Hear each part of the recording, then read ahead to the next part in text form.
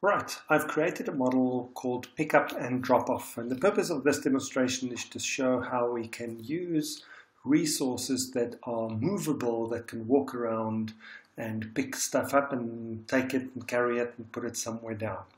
To illustrate what I want to do, in this model, maybe just for starters, I've set my modeling time units to be seconds, and I'm going to start drawing using my space marker palette, a tea room right at the top. I'm going to call it space tea room, and it will be randomly distributed. I'm going to create two other areas.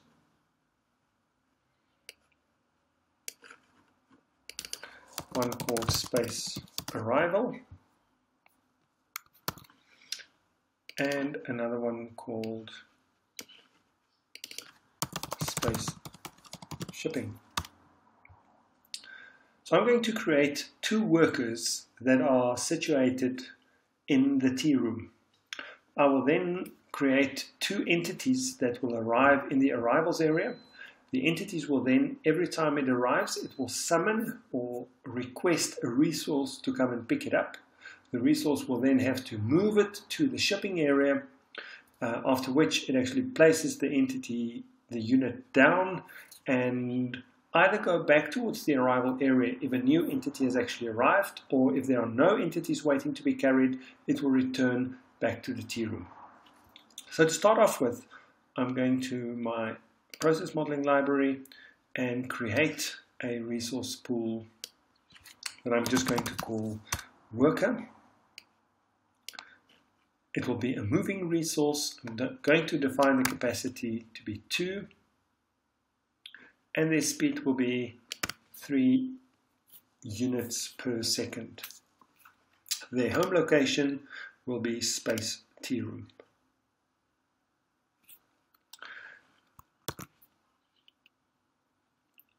Now I can start creating my logic. I will generate entities. I'm going to leave the name default. I will define their inter-arrival time to be normally distributed with standard deviation 8 and a mean of 90 seconds.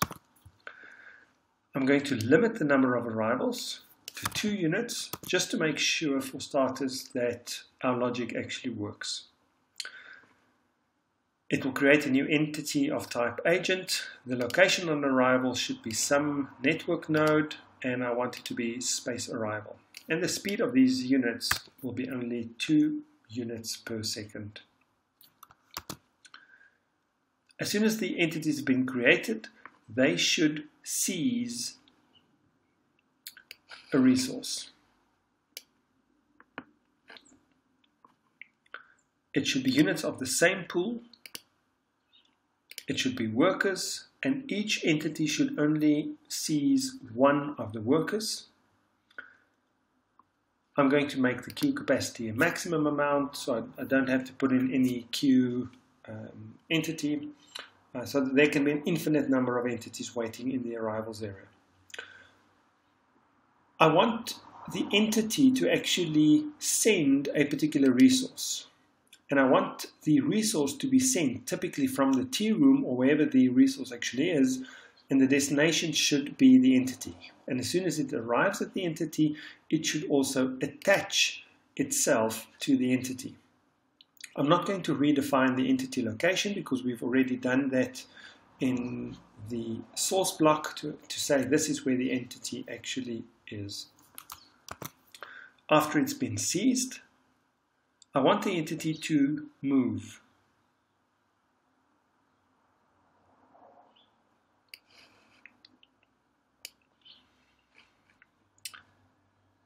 It will not automatically jump to, but it should move to space shipping with some small offset.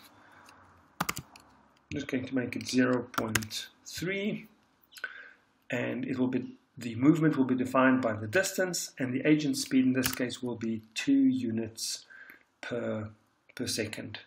So slightly slower than what the person can actually walk on its own. This will entail the entity being carried, because the resource is currently attached to it, to be carried over to the shipping area. Once it actually arrives there, it can actually release all of the resources. In this case, there will only be one resource at a time. I want the moving resource, which is the worker, to actually return home, but it should only return home if there are no other tasks waiting for the resource. So it doesn't have to go back to the tea room. It should go directly back to the arrivals area if another entity awaits carrying. As soon as the entity is being released from the resource, then we can actually dispose of it. But we want it to just remain visible for a while so that we can just kind of keep track of it. And for that purpose, I'm going to add a delay block. The delay time will be fixed in terms of 100 time units. I'm again going to use the maximum capacity because I do not want the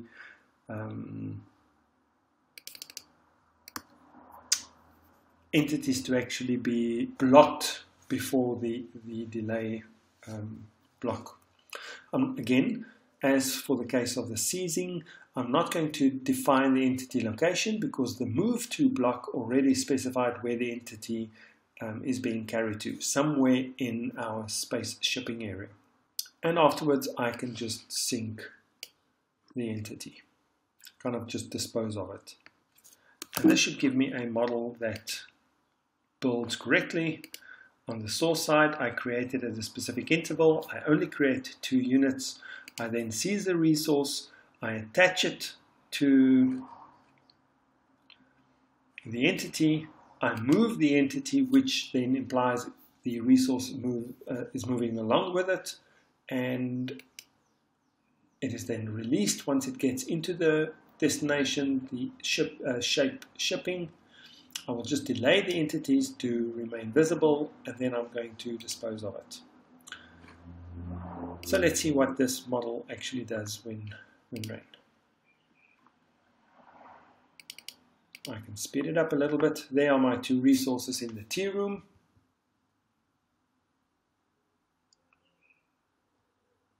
There's the first entity arriving. It's summoning one of the resources, who picks it up and moves it over to the shipping area. As soon as it drops it off, it goes back to the tea room because another resource is already taking care of the second entity that arrived. It places it, moves back to the tea room, and you can actually see that after 100 seconds, the entities disappear from our shipping area. And there you go. What we can now do is just update our source block to not limit the number of arrivals. And when we run this model and we actually speed it up, you will actually see that from time to time my 2 blue resources will not necessarily walk all the way back to the tea room.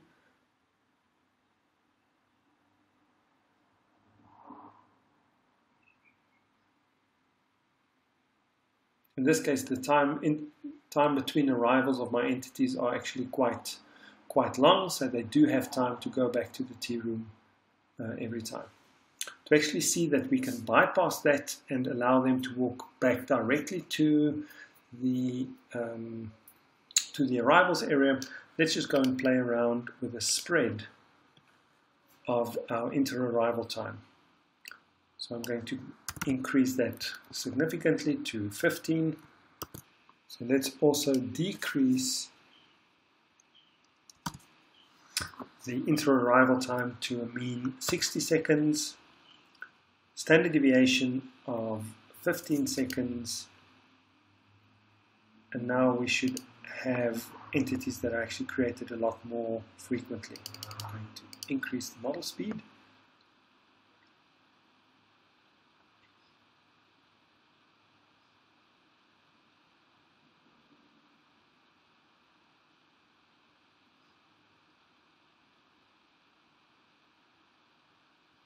And you can actually see that as soon as there are entities arriving, it does not always allow the agents to walk all the way back to the resources to walk all the way back to the tea room.